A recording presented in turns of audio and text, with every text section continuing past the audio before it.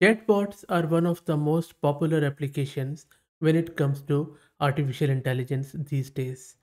In this video, I am going to show you how easy and quick it is to build a basic chatbot by using Hugging Face. And we will be building and installing and running it on our local system. You can use these commands and the whole process on your system with even if you don't have a GPU. CPU should be good, and but I would suggest that you should have at least 16 GB of memory. Now, the model which I will be using for this chatbot is this Blender bot from Facebook, which is a very small 400 mil model.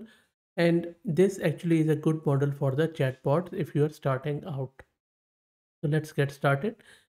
Let me go to my local system where I am running Ubuntu 22.04. I have one GPU, but you can run it on CPU and my memory is 32 GB. Let me clear my screen. The first thing you need to do is to install transformers library. I already have it, but just for the sake of it, let's try to upgrade it. Let's wait, it is done. Let me clear my screen. And now let me fire up my Python interpreter. Now the first step we need to do is to import some of the libraries from that transformer. The most important one is this pipeline. This pipeline is probably the most easiest way to use models for inference in the chatbot. These pipelines are objects that abstract most of the complex code from the library and offer the simple API dedicated to several tasks. So you can use it for conversation, you can use it for audio, lot of other things. But because we are building a chatbot, so we will be only using it for the conversation. So let's also import the conversation library from this transformer. That is done. And now let's specify our model. We are passing it to the pipeline, and the task, as I mentioned earlier, is a conversational. And now let's grab our model. In order to grab the model, go back to Hugging Face and simply copy this whole model name, the Facebook slash Blenderbot. Just click on these copy model name to clipboard, and then go back to your system and simply paste it here. And that's all you need to do in terms of specifying the model, and then close it here. Let's press enter, and you can see that the model is being loaded here, and the size is just 730 meg, which is very small if you have worked with this model. So let's wait for it to finish. Shouldn't take too long now. Almost there.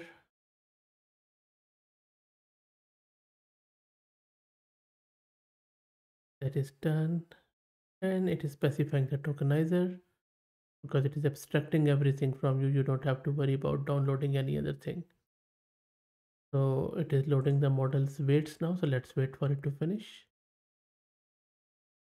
The model is loaded now. And now let's specify our prompt. So the user message, the message from us is that, what should I cook for dinner? Let's make it part of the conversation by passing it to the conversation function. It is done. And now let's pass it to our chatbot. And let's wait. And you can ignore this warning for now. And then let's print out the conversation if you want. Print conversation. So there you go. So we have asked it, what should I cook for dinner?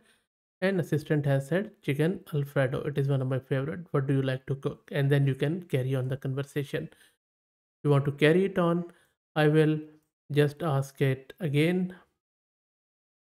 I will add the message to the chat like this, conversation.add message. What else do you suggest?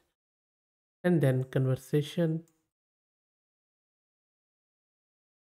and then print this conversation. And now it is saying that pasta is always a good choice. I like to make a lot of pasta dishes. And you see, it has remembered the previous discussion, so it is keeping the memory. Now let's add another message.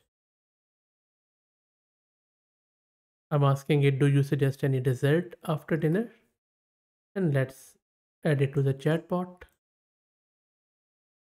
Let's wait for it to come back, and then let's print it. It is saying, I like desserts, but I don't make them often.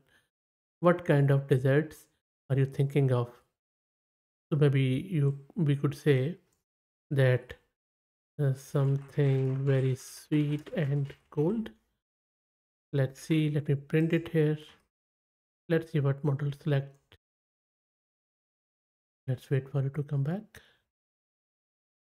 So it is saying that, yeah, that sounds good. Do you have any other dessert recipe you like to share with me? So you can keep your conversation. So this is all happening manually on CLI.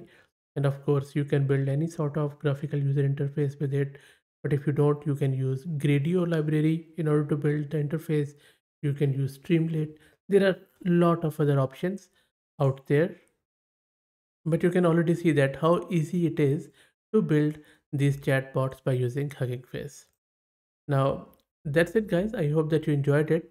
Let me know if you have any other ideas as how to build chatbots on this CLI simpler than that. Share it in the comments. If you like the content, please consider subscribing to the channel. And if you're already subscribed, then please share it among your network as it helps a lot. Thanks for watching.